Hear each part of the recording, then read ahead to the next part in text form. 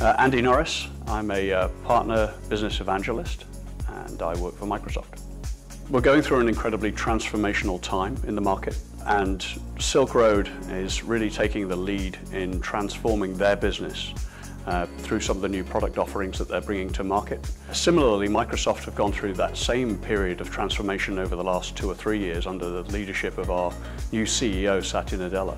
And so when Silk Road and Microsoft were talking together about how we can help each other innovate and move forward, take advantage of the capabilities of the cloud, it became very, very clear that between Microsoft, our acquisition recently of LinkedIn, and the technical platform we're able to provide for Silk Road moving forward, there was obvious synergy there.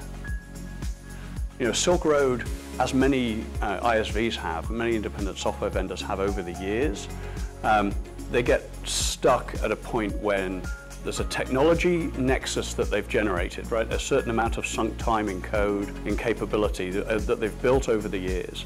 And sooner or later that stops being an advantage and it starts to become an anchor.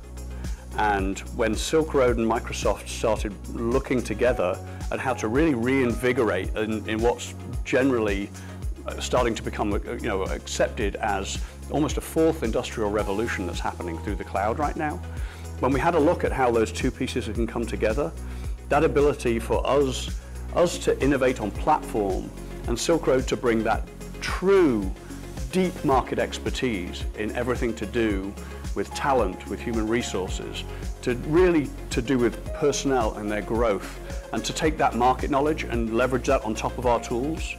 The two of them together are just significantly bigger than each of them individually. It was that market expertise and that intellectual capability and property of Silk Road on top of our expertise in building platform and scope that really it became a machine for a transformation.